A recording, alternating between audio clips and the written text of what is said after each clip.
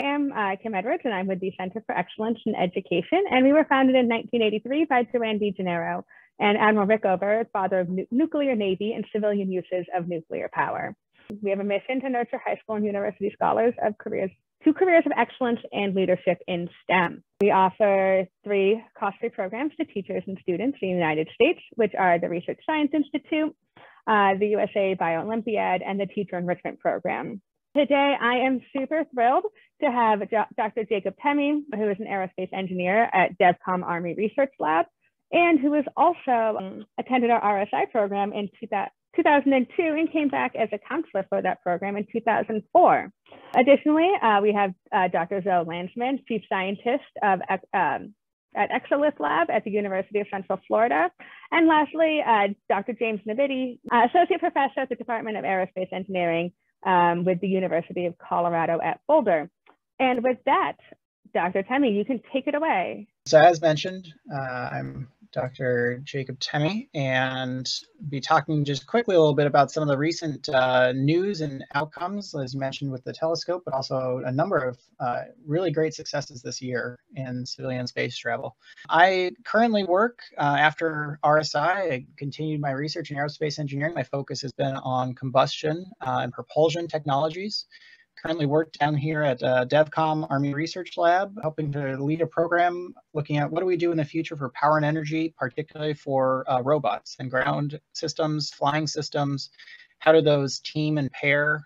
Everything from biofuels, what is the right amount of hybrid electric for which kind of robot, how big it is, what is it going to be doing its tasks. Teams of robots, right? If you need something accomplished, how do they work together as a team and share energy amongst themselves and make autonomous decisions about which robot should do which task. So those are kind of the research areas we're leading. Today I was going to just say a few words on kind of space travel specifically. So if you've been watching the news, you probably caught at least a couple of these things, but there's been a lot going on, right? We've had multiple companies been able to successfully launch reusable rockets, taking people up into space. A flurry of those across the late summer into the early fall.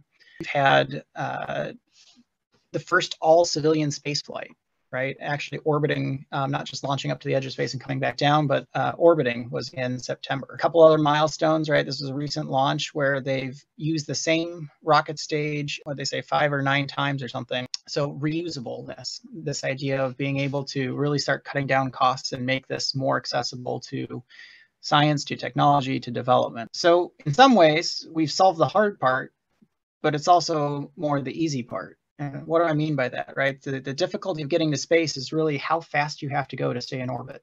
And so much of this is just accelerating your spacecraft up to that velocity. So some different numbers, right? Getting off the surface of the Earth, you're looking about 8 kilometers a second. And fortunately, once you're up there, it's easier to go other places, right? So getting over to the moon, 4 to 6. Getting over to some of these asteroids that we're interested in, maybe about 4. So the hard part was getting up there in the first place. But at the same time, I call that the easy part because what we're doing on a lot of these rockets is kind of just updating and modernizing the designs and technologies that we had in the Apollo space program and working on making that a reusable platform. So there are a lot of very interesting engineering technology challenges for that. But at a certain level, we're kind of stuck in this tyranny of the rocket equation problem, right? So if I want to send a pound of mass to space, I'm generally going to need just a bit under a pound of fuel. And then that pound of fuel needs just a little, or just under a pound of fuel needs just under a pound of more fuel to get it going. So you end up with these structures where, you're 85% fuel mass and another 10 to 12% structure to hold that fuel. And you're only putting 1 to 3% of your vehicle is actually what you wanted to take to space in the first place. So these are all kind of the challenges of how we do space travel. And like I said, we've solved one of the hardest parts, which was escaping Earth's gravity well. But there's a lot of other challenges now that you solved one problem, you're rewarded with 2 new ones. And so kind of looking out at what some of those things are, this is a chart that NASA put out recently to kind of help researchers and civilian and everyone make estimates about, how do we keep people alive on these missions? So everything from the air, how they'll live, how they'll eat, how they'll get water, how we keep them conditioned to be the right temperature, right? The parts of space where it's very hot and the parts of space where it's very cold. And right now, basically all these missions that we've been doing and all these recent successes we had this year and in the last 5 years are these what we're calling very short missions. And when you think about that, because you're just going up and back and you're not up there for more than maybe a day, you don't have to have a lot of these concerns. You can just bring all your trash home. You can use a lot of disposable things. But when we start branching out to where we want to go in civilian space travel, we're talking about things like, let's go up to the moon. Even if that's tourism or if that's long-term to deploy into a habitat, that's basically an 8-day, a 7-day trip there and back, about a day on the moon. So you're in this kind of second bar. Or if we're up there currently on the ISS, right, you tend to be on the order of this pink blocks here. We start talking about things like going out to Mars or out to somewhere where you're trying to mine a specific surface or some of the other applications. We're into this long term. We're into things that are very reusable, growing food, not just bringing it with you. How do we make sure that we try and recover every ounce of water possible? Don't waste anything. And so kind of depending on, we were able to focus a lot in the civilian space here in these missions because you didn't have a lot of those concerns. And so we solved that. And now we get to come down to the fun problems, right? On how do we do power and energy? How do we do water? How do we do waste? And so some of those ongoing challenges, right, that are always going to be there in space. It's the ultimate austere or extreme habitat, right? When we design things in the civilian space here on Earth, most of your electronics, you get to go home and you get to plug them into an outlet. There are no outlets up there, right? If I dropped my kids off at school today and they forgot their coats, well, we just ran home, turn the car around, go get your coat, put it back with them. But if you forget your coat on the spacecraft, that's it. You're up there. You're not coming back, right? So there's also there's not a gas station, right? We've talked about there's concepts for how do we build a gas station up on the moon or something along the way to make this easier. How do we when we built the ISS, right? They sent up multiple launches with multiple components that all got assembled up there. We didn't launch it all at the same time, which leads to kind of one of the other greater challenges of space is how do you do manufacturing? How do we build things? How do we build not just spare parts, but fuel, food, other things? A lot of our industrial processes, when you think about it, rely on gravity. When you go to weld one of these fuel tanks together, right, getting that weld to go to the place you intend and to stick there while it solidifies is reliant on a gravity. So how do we have to redesign our manufacturing process to go up into outer space? How do we do, actually fully self-enclosed self-sufficiency? And I think one of our speakers today will be talking about that. But I remember as a child hearing about Biosphere 2, right? The great experiment that they were going to lock themselves in this environment and be fully self-sufficient, and all the challenges they had and weren't able to realize at that time in the early 90s, and where we've come since then. Also, a couple pitches here. So we talked about, right, this asteroid that just came. This was on Saturday, right? The asteroid came into its nearest orbit to Earth. And so it didn't hit us, but like they're talking about, that was some significant amounts of cobalt, of nickel, some of these precious metals that are very rare on Earth that we could go up there and possibly get, right? Cobalt is in significant demand for all of the electric vehicle batteries that we want to, if we want to transition to an electric vehicle fleet, we're going to need a lot more cobalt. Also, DARPA, right? They just announced right before Thanksgiving, so it probably got lost in a lot of the announcements, but biomanufacturing for space, right? Can we send a pod up somewhere that has bacteria that are designed to grow different things, not just food sources or biofuels the way we think of, but can they start growing where their waste product is building blocks for structures? And also, I'll put a little pitch in there, right, with some of our area. Where does autonomy play in this, right? We send rovers up right now to Mars, and they do limited scientific tasks. And part of that is a communications problem, right? I don't have an astronaut next to them that can help fix things or retask them. But part of it's also a limitation in the ability of autonomy right now. So if we envision this future, likely these astronauts will have some robotic partner. So how do we do human agent teaming and those kind of functions in space? Thank you so much, Dr. Temi. And if we were all in person, we'd clap. but we're not. So it's, you know, it's this instead. And with that, we can take it to Dr. Landsman. I'm Dr. Zoe Landsman. I work at the University of Central Florida in Orlando, Florida, at the Exolith Lab. And today I'm going to talk to you about the work we do there, which is working with essentially fake space dirt. So I'll tell you about why and how fake space dirt is useful in preparing to have a long-term human presence in space. So just a quick bit about my background. So I got my bachelor's in physics in 2011. I was an English major, so I was not a person who always knew I wanted to be a scientist. So that bachelor's degree took a little longer than normal. And then I worked for a while as a programmer, computer programmer, and then went back to school to get my Ph.D. And my field of study is planetary science. So that's the scientific field that covers the scientific study of the solar system and other planetary systems.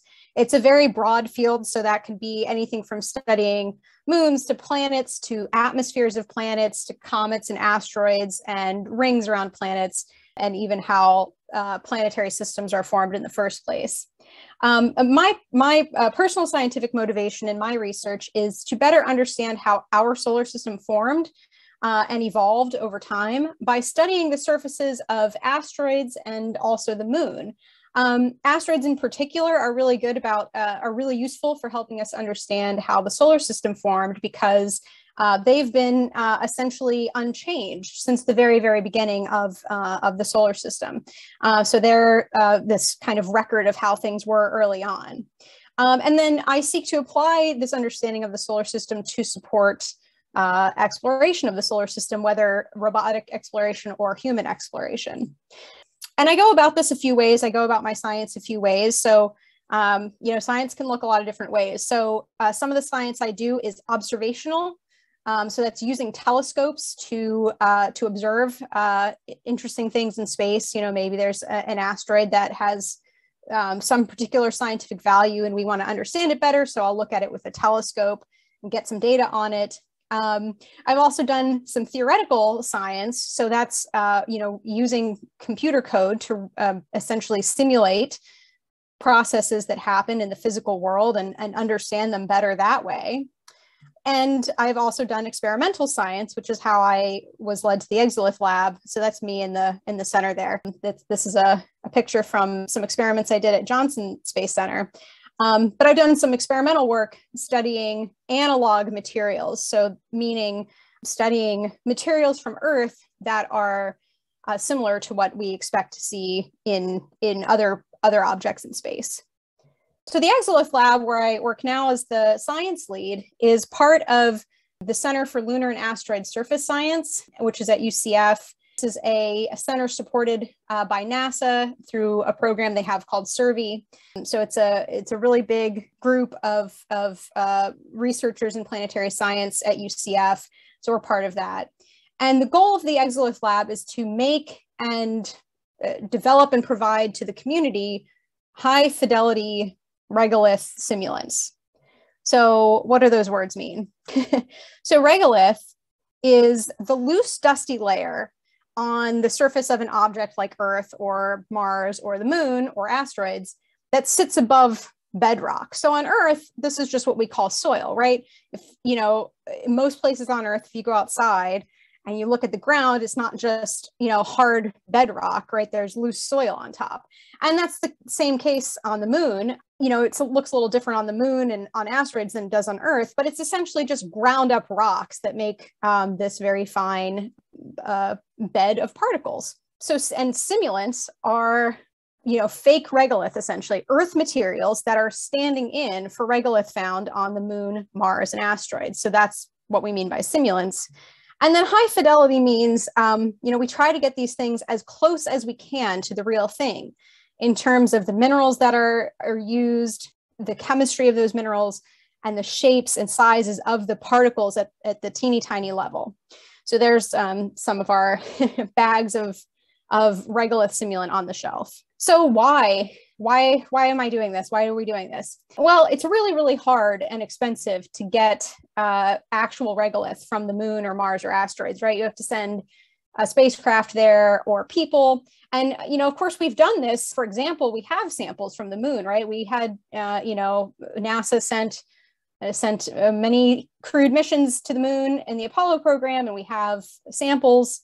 But, they're very, very hard to get, and they're very precious, and there's not a lot of them. So there are a lot of reasons you would need to play with regolith or something close to it that, you couldn't justify using those precious samples, or you need a huge amount. So there are a lot of scientific studies where, maybe the study is destructive, right? You're going to destroy the regolith in your study. So simulants are great for that because, they're cheap. So destroy away.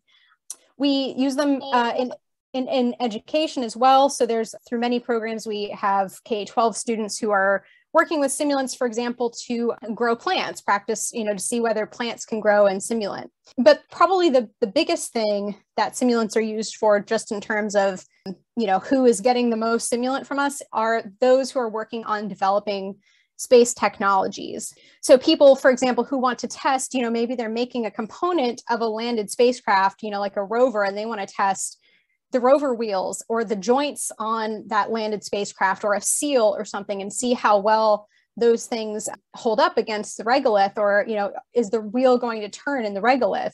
So you want to test that before you're there. So, you might then want to get a big bed of regolith simulant and test your rover wheel, for example, there.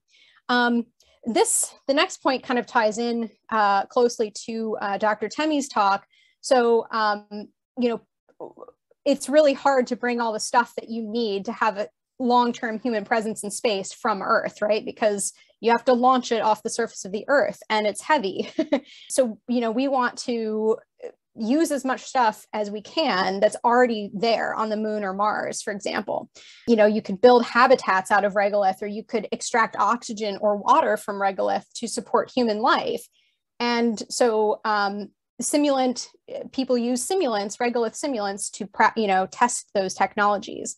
And then this is kind of what the picture that I have here is illustrating, that dust on the moon in particular is a really big problem. The lunar regolith is very, very, it's like a powder. Like if you think of cornstarch or baby powder, it's that kind of a texture, and or even finer, and it just gets dust everywhere. And it was a big problem in the Apollo era, and it's a health problem. So it's not good to inhale it. So preventing damage to equipment and also preventing harms to human health from dust is a big problem for having people on the surface of the moon. And so people want to test systems to deal with that using simulant. So that's the motivation for having simulant. So then how do we make it? Well, we start by having a reference material. So, a regolith is really it's essentially just ground up rocks. It's the stuff that was the rocks that these things are made out of. The moon is essentially a big rock.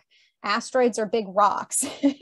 And the surface, it gets ground up by things like, on the moon and asteroids, surface is ground up by impacts of meteorites over billions of years. Mars, there's also other processes. There was probably water in the past, there's wind. So there's several processes on Mars. But anyway, it's just ground up rocks. So we want to know what those rocks are. What are the minerals in those rocks, so that we can match those minerals with Earth rocks. So we pick a reference material. So, for the moon, we have samples that were collected by astronauts. So those make great references. There's lots of notes about where those samples came from, et cetera. Mars, there are a couple of meteorites from Mars. So pieces of Mars that broke off and landed on Earth. But we actually have better data than that, because we have laboratories all over Mars, and those are our Mars rovers. So the rovers have studied various sites on Mars, and that tells us about those minerals.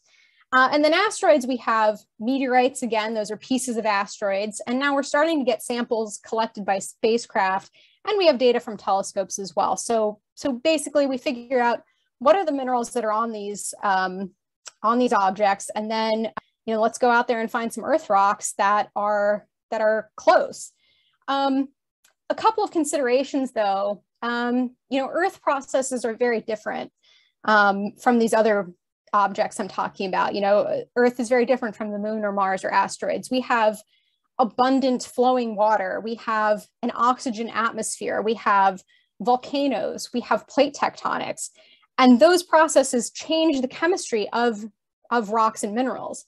And so, we have to be very careful that we're using Earth rocks that are as reasonably close as they can be to the thing we're trying to mimic. And we also have to make sure that we can get these rocks consistently in large quantities. So, having one really great rock is not going to be helpful when we want, somebody wants 10,000 kilograms of simulant, right? We need truckloads of really good rocks. So, so that goes into the process. So we find the rocks and then we crush them and turn them into a powder, essentially. So this is just a visual representation of the process.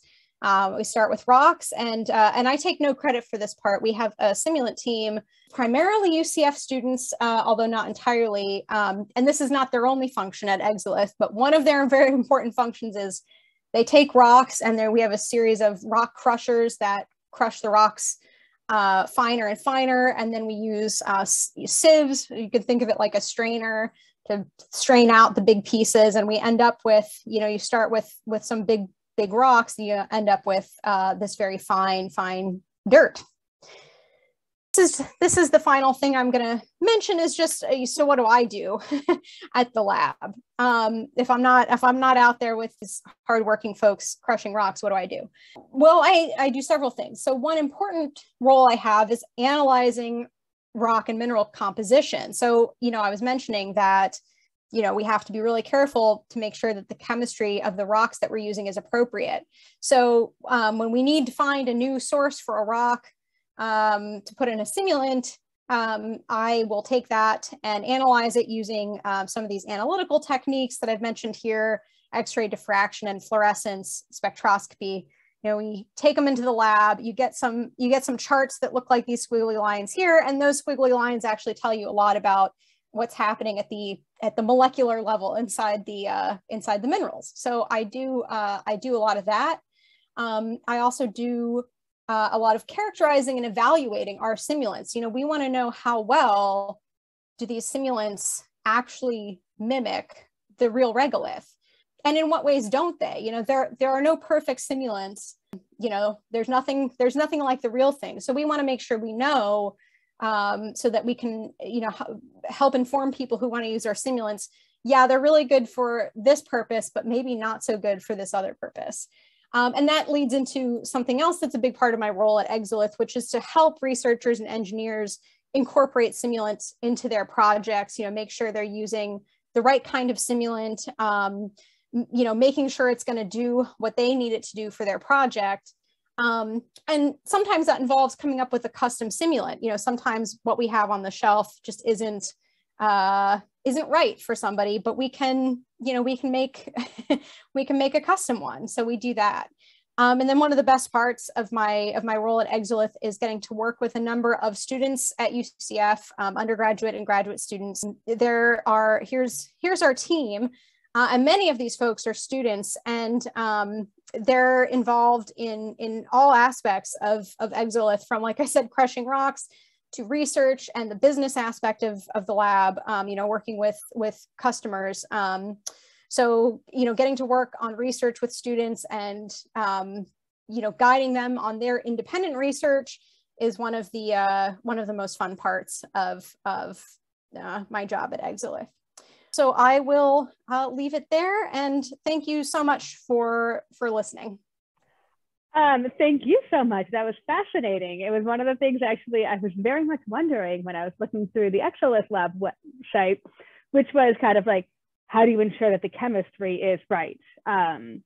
So I'm really excited to hear about that. And I also want to announce that actually giving away a very small regolith simulant sample to one of the participants here today, and we'll announce that at the beginning of our Q&A. So thank you, Dr. Lansman, for working with me on that. And with that, we'll just go right into Dr. Nabity. Hi there. Thank you, Kim. Well, my presentation talk will be on keeping people alive and healthy in space based on some of the work that's ongoing here at the University of Colorado. And yes, I am Associate Professor James Nabity. Go to the next screen. So just a little bit of background about me. From Central Nebraska originally. I got a master's degree on fellowship while I worked at the Naval Air Warfare Center. It's now a Naval Air Warfare Station. They've changed their names a number of times. And at that point, I was working on propulsion, but it got me involved with chemically reacting systems, which ultimately got me back to my love for human spaceflight, which I became involved with when I went to industry for several years, working in small business. And then I've been at the University of Colorado for about the last 8+ years.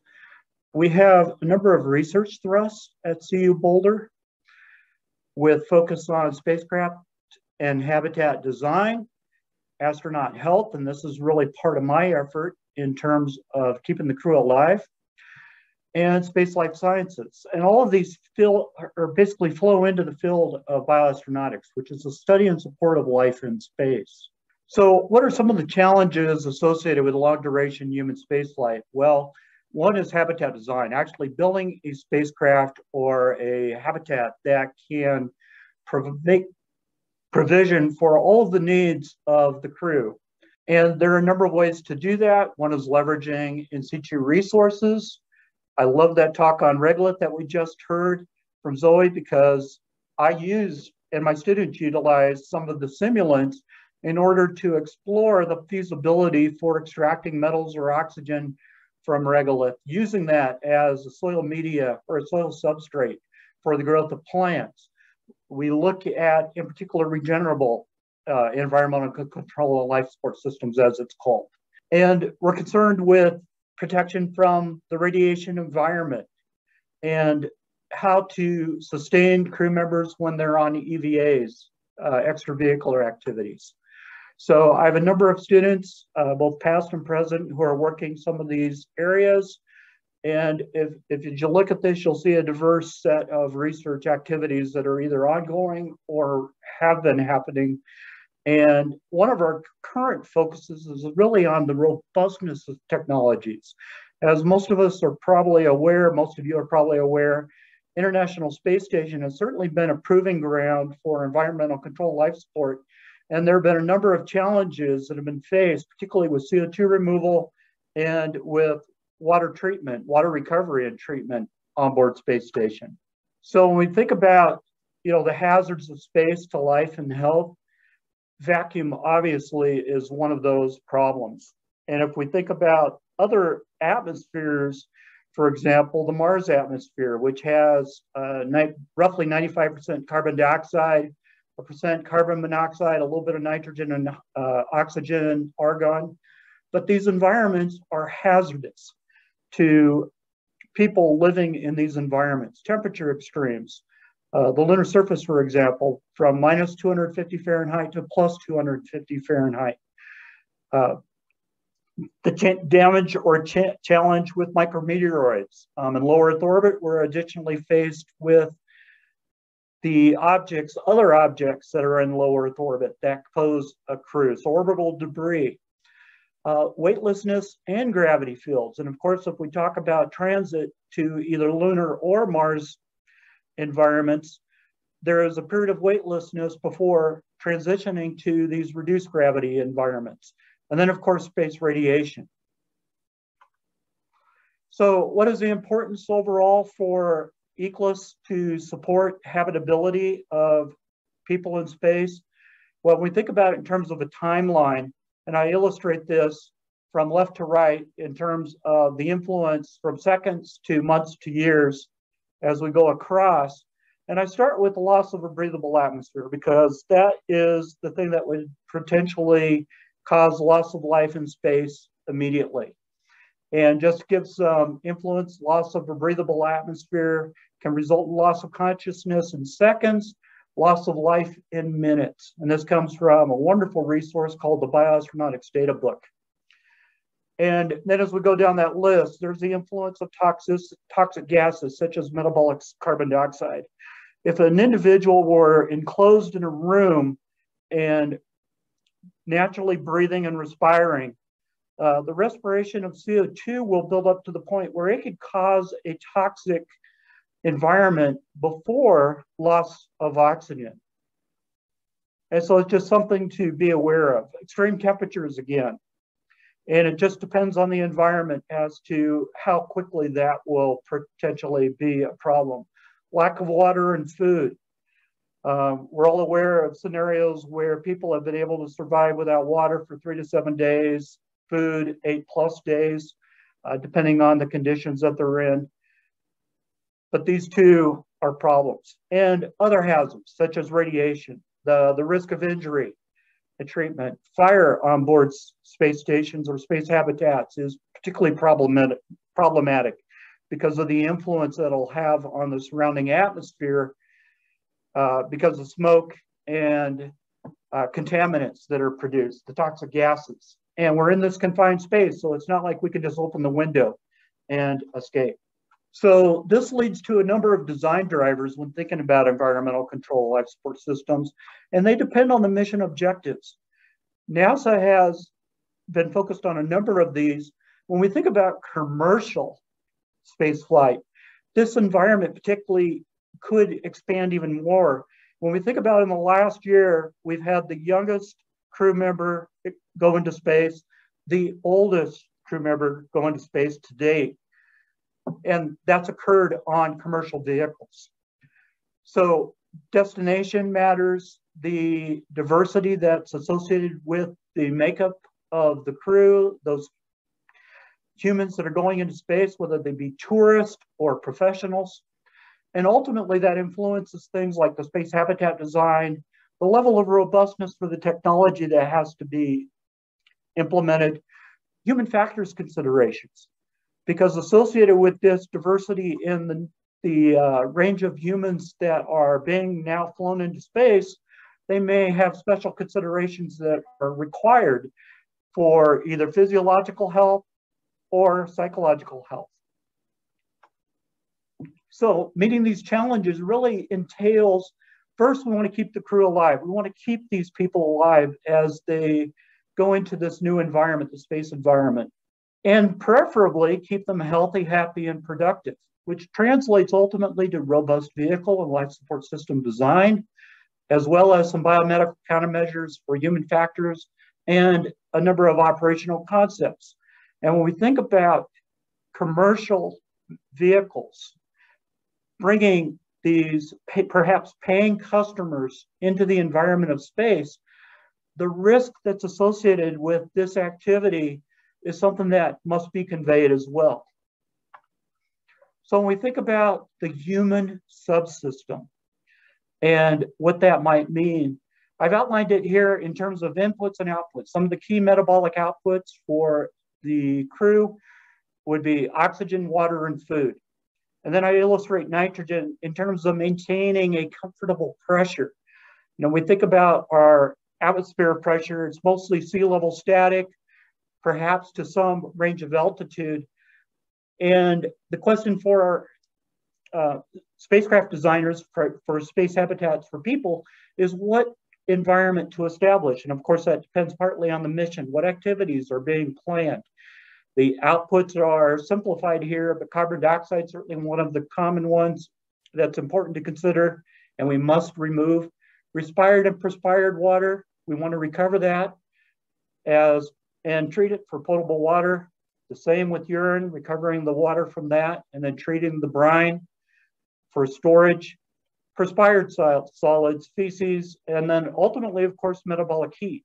Most space habitats are designed to be essentially like thermos bottles, where the crew member is, and along with other equipment, heat-producing equipment, is enclosed in this insulated environment. And so that heat has to be eliminated in order to prevent overheat of the crew members.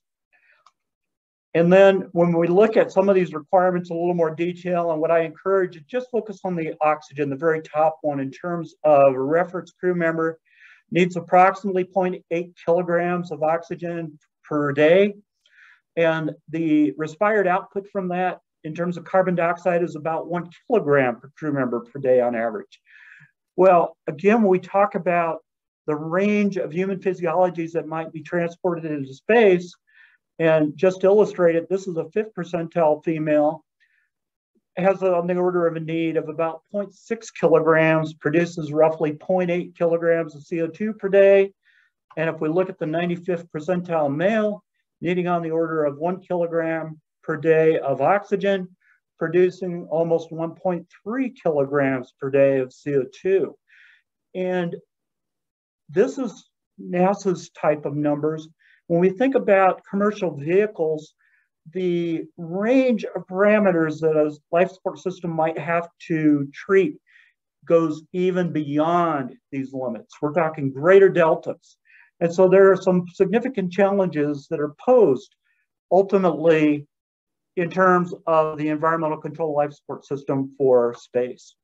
So what are some of the key functions that must be provided? Well, we've already seen atmosphere, water, and food. But in addition to that, there's this need for waste management, particularly for crew safety, which includes the fire detection and safety, but also radiation protection, medical facilities in order to treat not only injuries, but just conditions that might arise in human spaceflight. But atmosphere is key, and that's why you see this long list of parameters that are necessary in order to maintain a breathable atmosphere in the space environment. Not only provide oxygen to remove the carbon dioxide, but we almost also filter out particulates and microorganisms. Remove volatile organics that are, again, toxic contaminants that could impair the crew. Monitor and control the partial pressures of all these. So the composition, overall makeup of the gas, and maintain that total cabin pressure. Keep the temperature and humidity at a very comfortable level. So roughly 70 degrees Fahrenheit, 40% relative humidity for the comfort of the crew. Think of shirt sleeve environment is what we're trying to maintain. And then because in a microgravity environment, there's no natural convection available to distribute or help maintain a breathable atmosphere throughout the cabin. It must be some forced convection. So fans are required in order to do that, particularly between modules. So some of the considerations for human factors associated with environmental control life support, physiological factors, as you've just seen from the prior diagrams. Sex, weight, and age can all influence those. Then there are other factors that can be important in terms of how exciting is the event, and that things like vibration, lighting, noise, and ecosystems, particularly these fans that are required to treat and revitalize that atmosphere, they tend to be noisy. So that influences then how we deal with crew accommodations, ergonomics, and ultimately what that might lead to in terms of crew behavior and interactions during the environment that they're part of. And then, do we need exercise facilities? Do we need to support other crew activities, social activities that might be required? So this is all influencing habitat design, which ultimately then influences the need for ECLS. So I just want to wrap up with this diagram, and this is an illustration, a schematic of how it's done on the International Space Station. But I show this to really illustrate the complexity and the interactions that are associated with an environmental control life support system. So if we look at this, we have the crew in the center. And let's just kind of start top and move around, circling to the right. So we have this temperature and humidity control that's influencing or part of the atmosphere revitalization system, this quadrant to the right, where we have air provision for CO2 removal, trace contaminant removal that removes those volatile organics that I just talked about, also removes particulates. One of the things that's been investigated to reduce the need for consumables, so resupply from Earth back to space station, is a Sabatier system, which chemically reacts the carbon dioxide with hydrogen to produce methane and recover oxygen in the form of water. That water can go to a water processing plant, which basically can then be treated for either producing potable water, drinking water for the crew, or via electrolysis produce oxygen.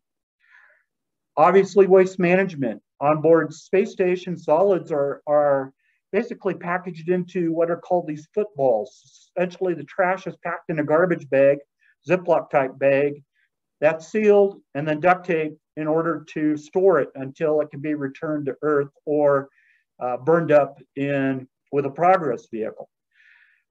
Feces are stored separately and they are chemically treated and siphoned. Urine, as I've mentioned, water is recovered from, and the brine is stored separately, again, treated to siphon it from biological contamination. So there's a fairly complex, integrated, and highly interactive system with the crew at the center.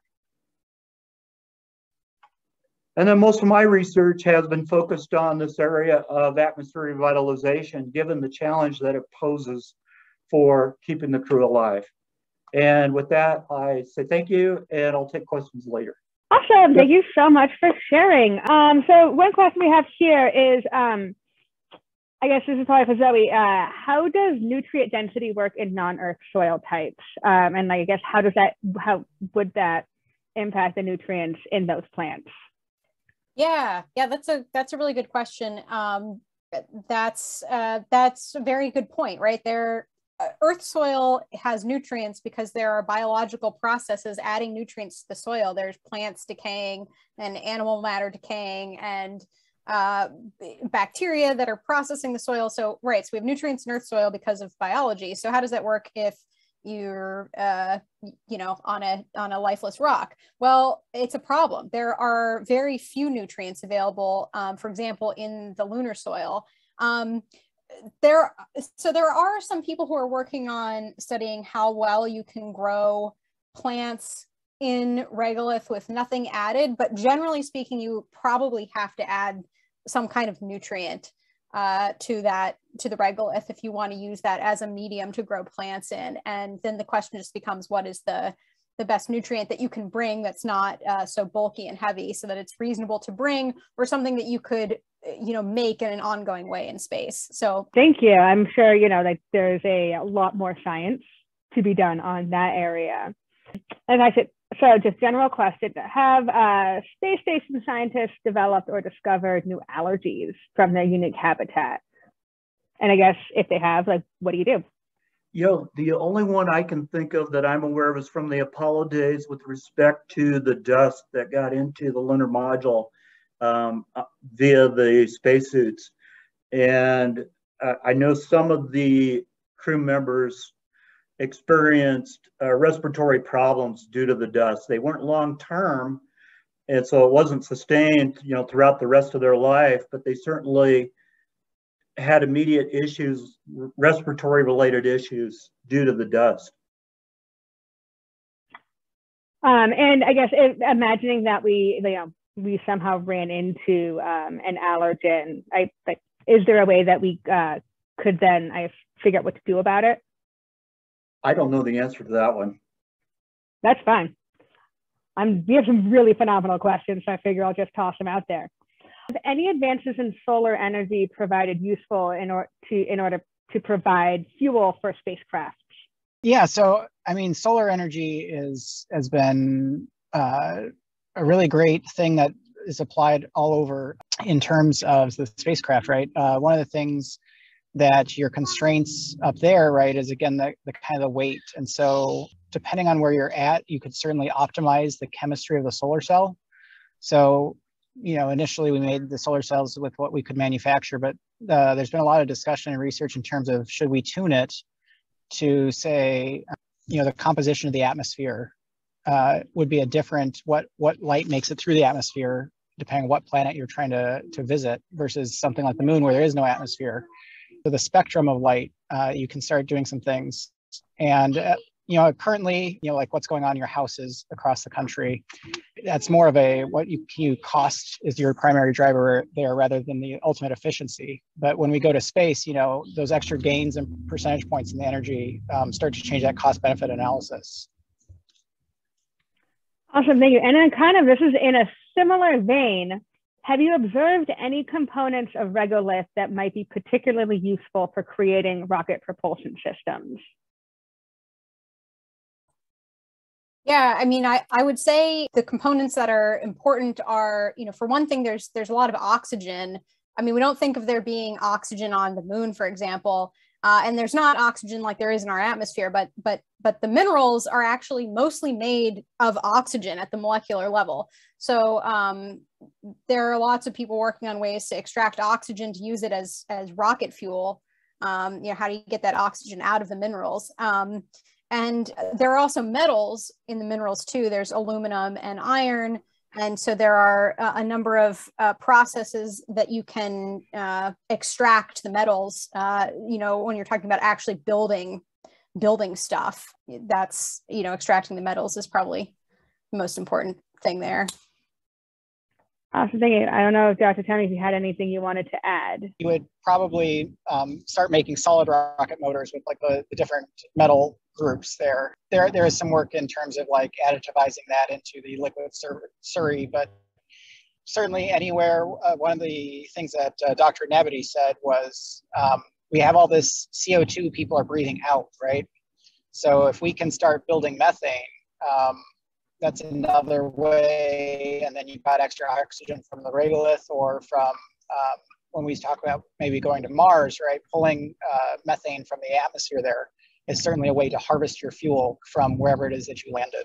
Awesome, thank you. I think this might be applicable to everyone, so I'm going to make it a little bit broader maybe. Is it possible to predict the atmosphere on deep space objects, sort of like, we haven't been there? What do we do with that information? This question particularly asks about constructing simulants. So you can, if you're talking about, for example, exoplanets, so those are planets that are around other stars, other planetary systems, it is possible to predict what those atmospheres are like. And you can do that. This is actually one of the things that the James Webb Space Telescope is going to be amazing for. So you can do that with telescopes. And what you do is you watch the star, so you know that there's a planetary system around some star, and you point your telescope at the star. And if the planetary system is aligned just right, the planet, from your point of view, will sometimes go in front of the star. You can imagine if you're looking, don't ever look toward the sun, but if you're looking toward the sun at the right times, there's what we call a transit. So you can see Venus or Mercury from our perspective on Earth, right? You can see Venus or Mercury pass in front of the sun. So we're doing that, but we can do that with a telescope looking far off at other stars. So you watch the planet go in front of the star, and then you see the star dims a little because the planet is blocking a little bit of that light. And when that dimming happens, the light from the star is passing through a little bit of that planet's atmosphere.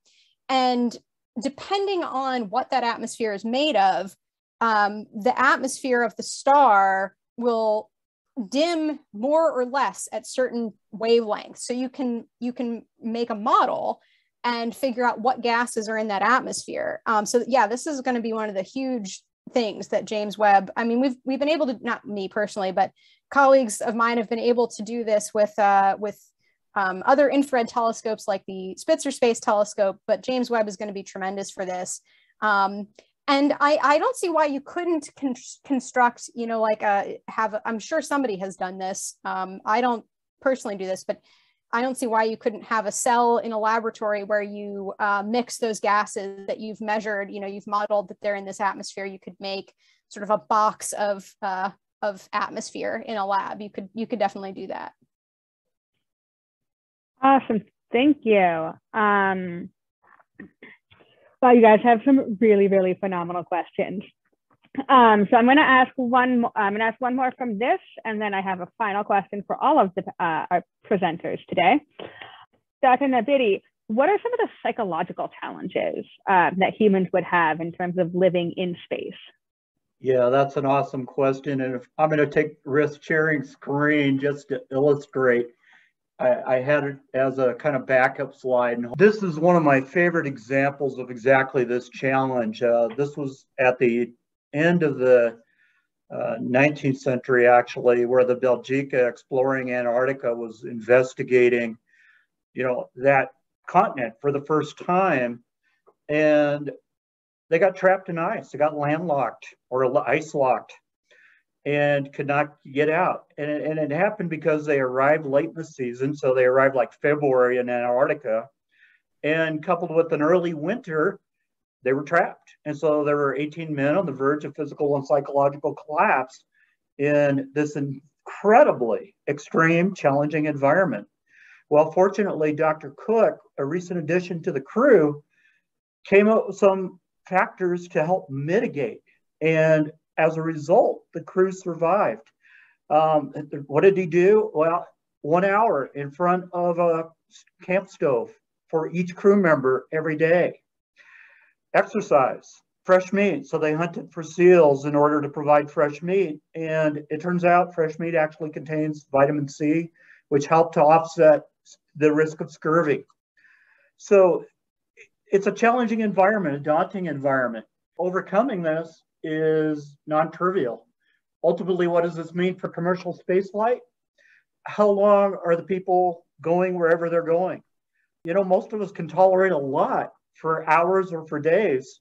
Can we tolerate it for weeks or months? And it's a great question. Not everybody will be able to tolerate it for extended periods of time. And so that's awareness is really important.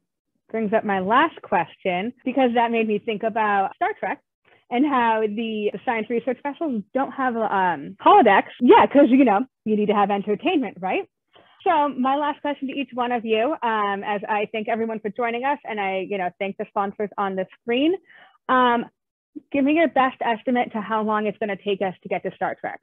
I'll take a quick cut of part of it. Virtual reality, augmented reality is, even though I'm not a video gamer, it's clear we're on the verge of some pretty exciting things in a three-dimensional arena. So probably fairly close to the holodeck in terms of maybe, within the next generation or so. That's my thoughts. Awesome. I don't have a good quantitative answer for you, but I guess I would just say I think it'll be sooner than we can imagine, because technology tends to grow exponentially, so it's we kind of think of it linearly, like, oh, well, in 10 years it's going to be whatever, it's going to grow at the same rate every year that it's been growing, but technology grows exponentially. So I think it's going to surprise us how soon it happens. Yeah, it's hard to say an exact date. I would echo that comment that there's a lot of things that are happening right now that are closer than we think. I would love to see the teleporter, but some of those might be science fiction or faster than light drives. But certainly, I think we're going to see, hopefully in the next generation or so, a lot of advances here. Awesome. Thank you for those answers. Thank you, everyone, for joining us.